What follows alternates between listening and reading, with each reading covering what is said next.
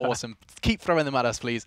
Hashtag OW Open. And I keep talking about the OW Open. This is how it does break down. Every week we remind you, but this is the format. It's an open bracket. You can sign up with your friends, and I do love that. I'm such a sucker for it. The fact that you and 5 compadres can go ahead, join the bracket, and try and compete. And perhaps you never know, if you've got the skills to pay the bills, you could very well be flying off to Atlanta to the E-League Arena, or at least securing a spot in the playoffs. That's what they're battling for. You can see the group stage there.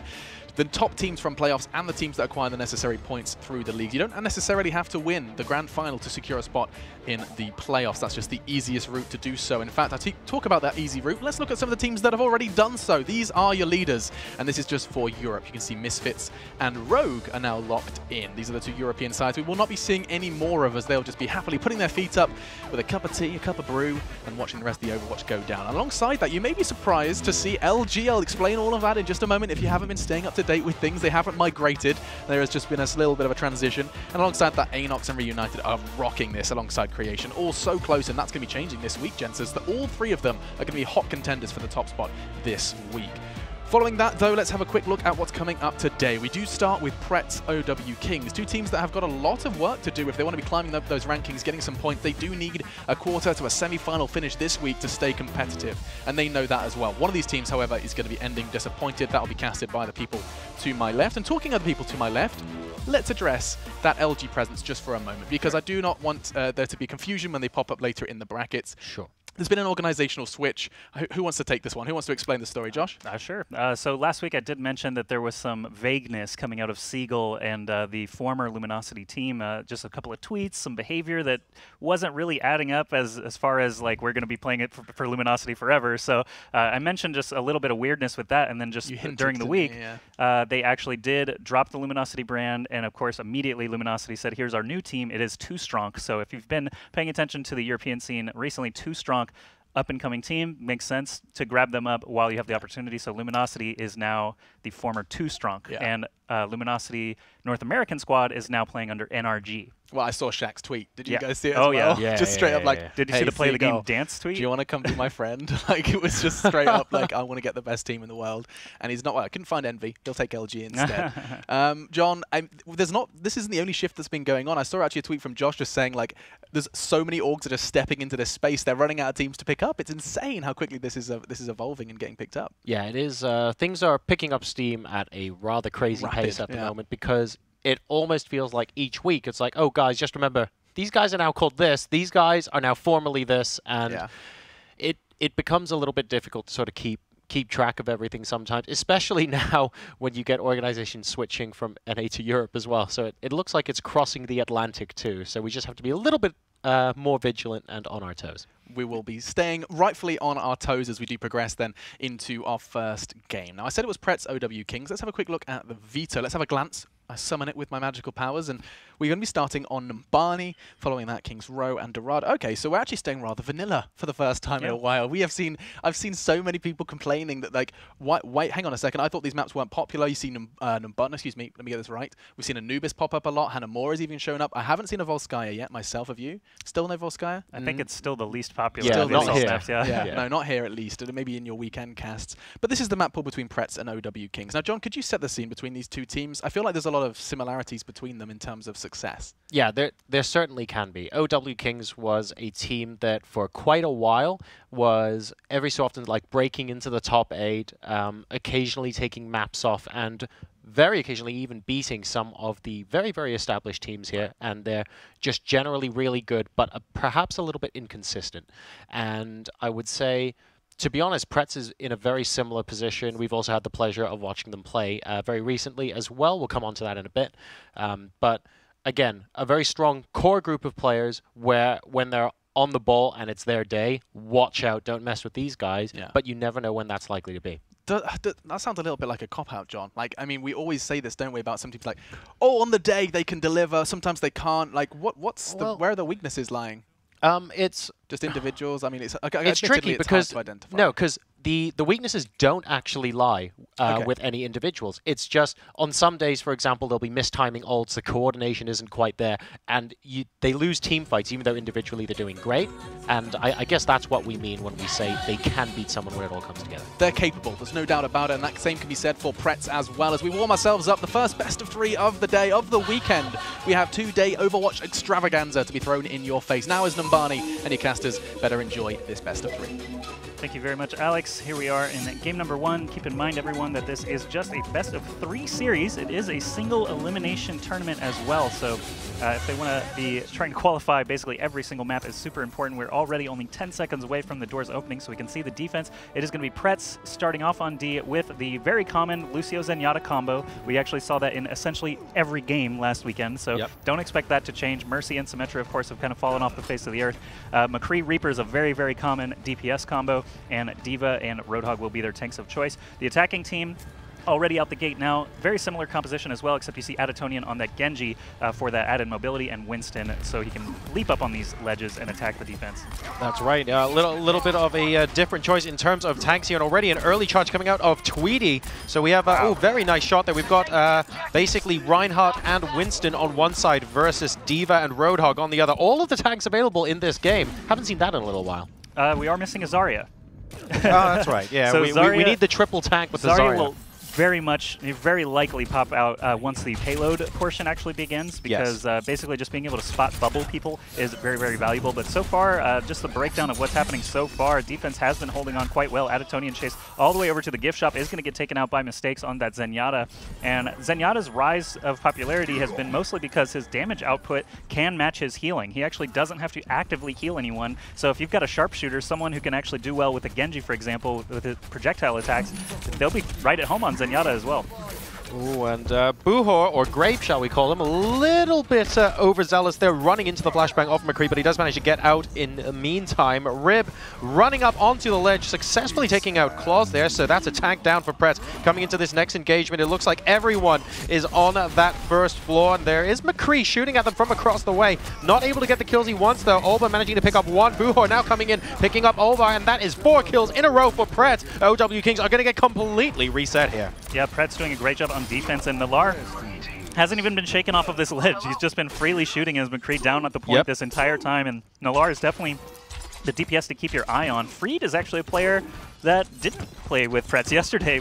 John and I actually cast best of 7 with PRETS yesterday, and Freed was not in that roster, so I'm going to be very interested to see how he does here on this defensive Reaper. But Adatonian here as the attacking Genji, trying to get that high ground, of course, so he can just get some sight lines on those supports way in the back. He is actually playing separate from his whole team, so Genji needs to basically be aware of when his team runs in. There's the sound barrier here for the defense, keeping everyone 500 extra HP. Adatonian, if I were him, I would not be attacking the D.Va straight up. Definitely want to try and find those squishier targets. You can see him getting taken out, and defense just looking super solid here. Very, very strong indeed. And maybe we should take the opportunity here. The player that you see on your screen as Buhor Paduha. We should probably explain to the viewers why we now call him Grape. So in English, we would pronounce that Buhor Paduha, but it's kind of a weird name. But in Russian, actually, it's pronounced Vinogradina, which is basically just the word grape, G-R-A-P-E. So we're going to call him Grape. He basically corrected us yesterday, and Grape is just much easier to say.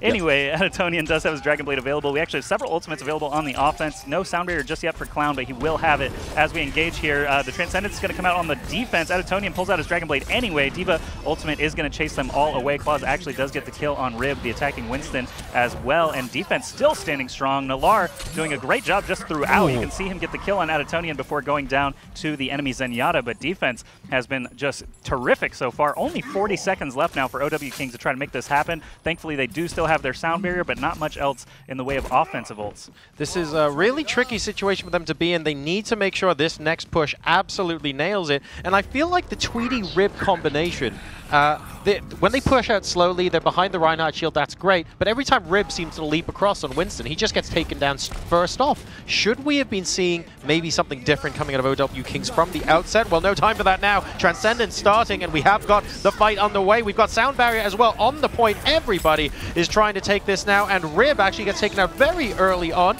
doing a very good job of picking up Freed, and that's the first 3 kills in favor of OWKINGS. They waited until overtime, Joshy, but it looks like they might be able to do this now. Yeah, finally they get the edge that they need, and you can see the offensive Death Blossom just guaranteeing the kill on Lucio. Of course, I would not have done that myself, but it looks like he is going to be switching for this Streets phase. This is a position where you would see quite a lot of switches. Olba is going to be going on to that McCree to get that range advantage. Reaper makes more sense when you're trying to take a single point, but definitely want to try and catch those defenders as they come running back in.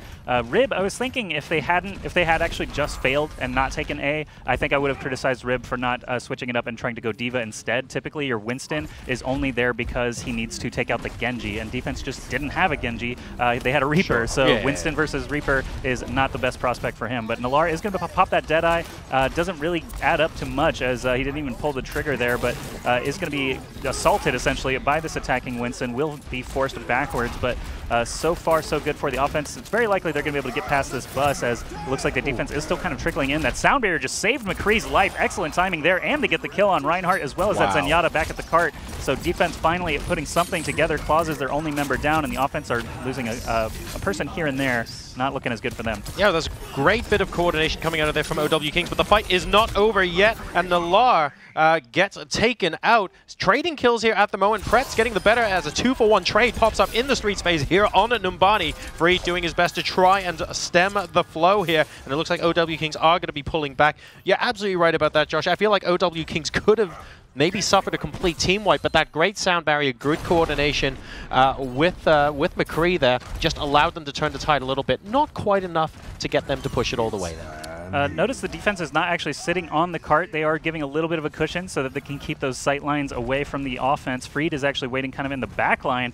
Just beneath him, we can see the outlines of these tanks. Of course, he's going to be looking for the squishy supports, but as the sound barrier drops for the offense, Genji's actually not going to have an opportunity for a while. Tweety does get pinned and taken out by Nalar. Good combo there between Reinhardt and McCree. Adatonian has his ult. Freed has a sword out with 2 HP, getting a couple of kills, at least on Olba and Clown, both going down. It's great to get anything with 2 HP, but there we go. The defense is starting to clean up now. Zarya did finally come out there for Grape and is doing a great job. Will have Graviton Surge ready to go. There, it actually fires it immediately when he realizes he's basically all on his lonesome. Does not want that payload to hit the checkpoint, but it does, in the end, actually slide into that checkpoint, add some time to the clock. Yeah, and that ultimate actually ended up being very, very useful indeed, managing to grab that just as the timer ticked down. Of course, Rib is going to take a little while to get back with the rest of the team for OWKINGS, but they are able to reset and take a look at what the last point is going to involve. Adatonian, by the way, has switched on to Tracer in the meanwhile.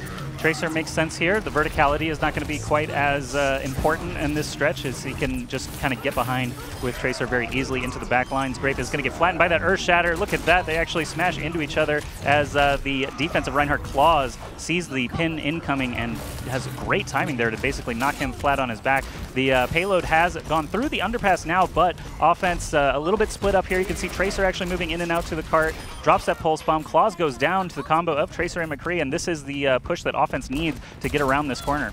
And right now, basically 6v4 at the moment because Claws and Mistakes are both resetting. Don't forget, of course, the defense are going to have significantly shorter paths to run coming out of the spawn point to try and stop OWKINGS from taking the point here. But everyone is more or less camping the spawn right now, trying to stop them from flooding out. They do manage to do so, though, and the tanks actually get a very early move on.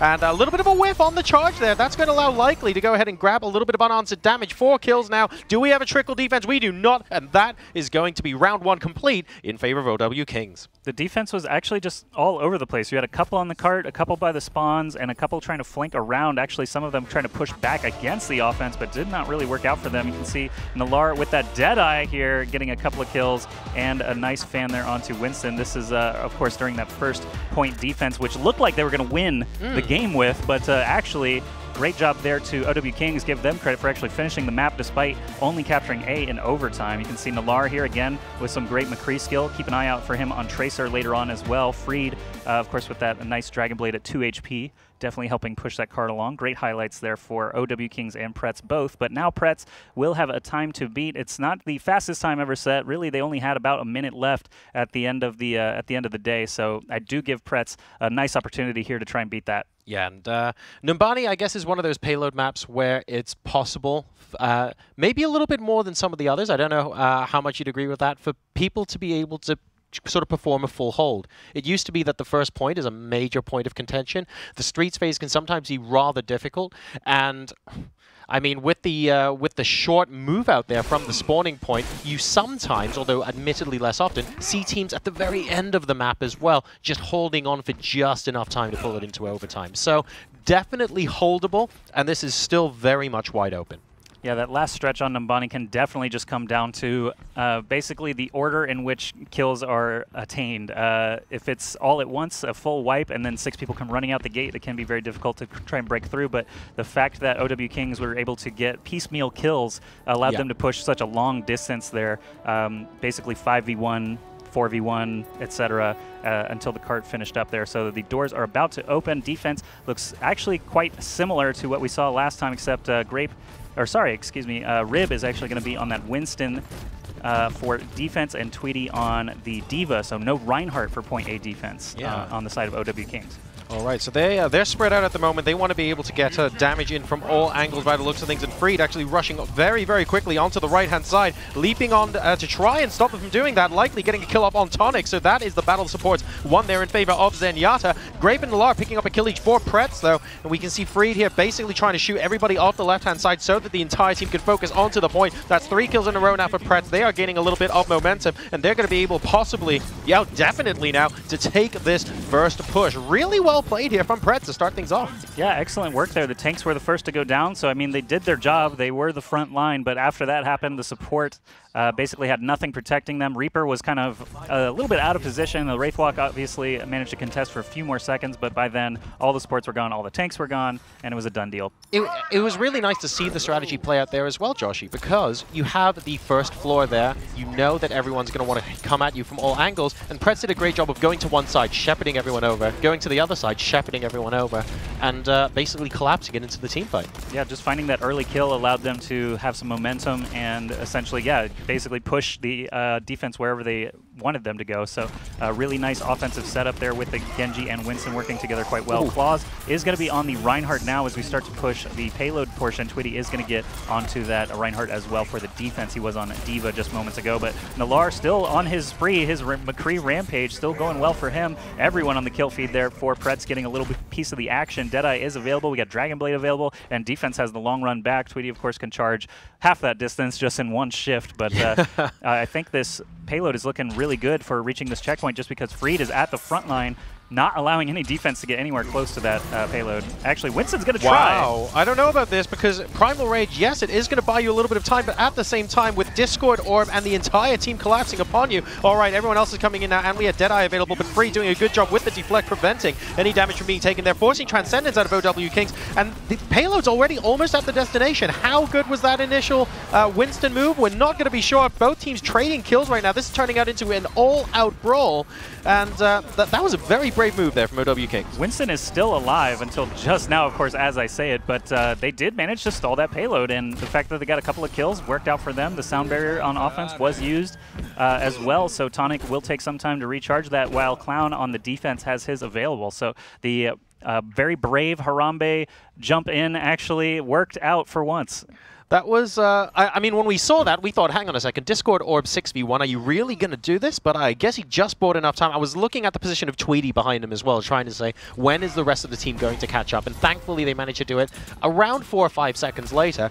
So the fact that Winston was able to stay alive for that long is going to be really, really good. Very crucial there. Now, Olba going to be stepping it up. He is actually speed boosted here as well, so needs to be careful looking for the skulls, trying to find them, but won't be able to get any off, unfortunately, on this occasion. Manages to cancel it in time though, so you will have plenty of ult charge to work with, and now we reset and go for round 2. Can Pretz now push it all the way through to the second point? Nalar falling very low on health. I thought he may have had a chance there, but of course he does get taken out, and that is just going to be all defense from there. Claus gets it finished off as well. They need an entire reset. I can't believe no one on the defense actually died in that push. Clown did use his sound barrier near the start of it, so that definitely is the you know, the key factor here is fact Tonic and Mistakes did not have their ults available. Well, a lot of the concentration on that was also on Rib, who managed to pop Primal Rage towards the end of that fight. So maybe that's where a lot of the damage went as well. But you know, you're right. It's very unusual to see like everybody staying up there, and Pretz are going to have to think of something else. And that something else is going to come in the form of Grape, who will be switching on to Zarya, which I love seeing Buhor on Zarya. I think he's absolutely excellent.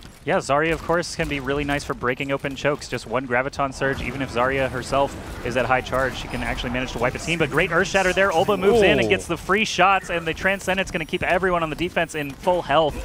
Very good stuff there. Rib was the only one to go down on the side of the defense. He's got plenty of time to rejoin them as the offense again have this very long run back.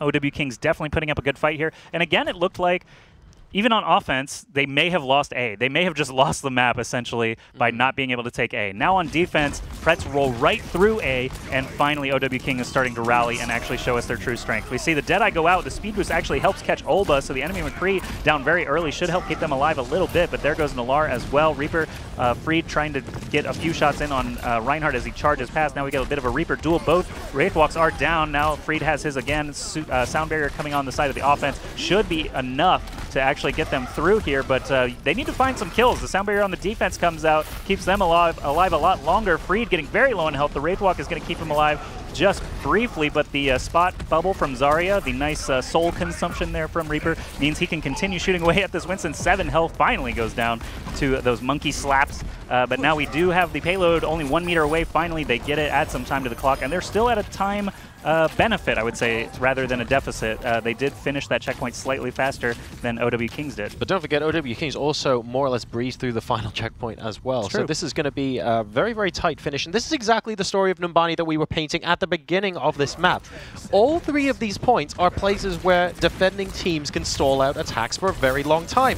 And OWKINGS woke up there in the street space and did a fantastic job. Olba getting an excellent triple kill to start things off, where on McCree and Deadeye completely and utterly unabated. That is going to allow us another complete and utter hold from OWKINGS. And PRETS now, they're down to 1 minute and 45 seconds. They have to make this happen, but Mistake, such a crucial support on Zenyatta, is going to be respawning more than 10 seconds behind his teammates. This is going to be so difficult for them to accomplish here. Yeah, they're at a tough choke point as it is. Losing Zenyatta as your first casualty is definitely going to slow them down. They have to wait for him to respawn. I have to say that Graviton Surge from Grape was completely wasted. Unfortunately, it might as well have been eaten by a Diva for all the good that it did them, but it was kind of that desperation ult that you really, really want to try and show some discipline. Grape does get taken out there. Olba basically free reign to do whatever he wants, taking the headshot there on Reaper, trying to slow him down. Clown also gets the killing blow there, but there is the GG actually coming out from Nalar. Even though they have over a minute, I definitely would not be calling GG in this position if I were PRETS, but I guess they feel they don't have the ultimates, they don't have the momentum, they're just throwing in the towel, and maybe, all of that's pretty true.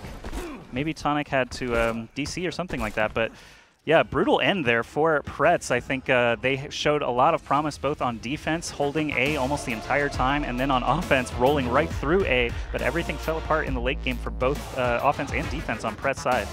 Definitely a fluctuating story, a bit of a roller coaster ride there. We saw PRETS doing such a good job, and then rolling through to a point where it was like, hang on a second, all of a sudden this has come to an absolute grinding halt.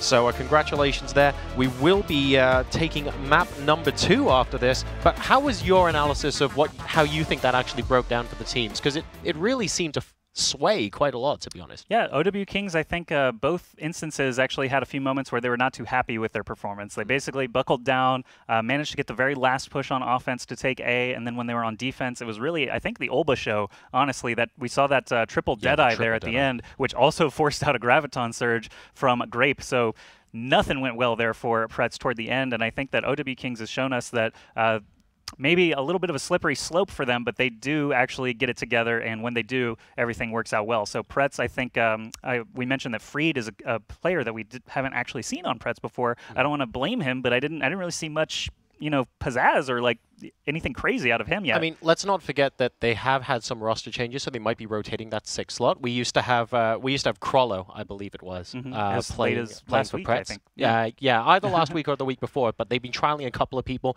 We cast them yesterday evening. They were using someone else. So I have to say, there's a lot of promise shown there for PRETS. They didn't quite manage to pull it off in the end, even though they took point A very quickly, and I'm pretty sure, we don't know yet, but I'm pretty sure they're going to be picking Dorado after what we saw last night. A bit more analysis, and we'll explain what happened then after the break. But when we come back, ladies and gentlemen, map number 2 is about to begin.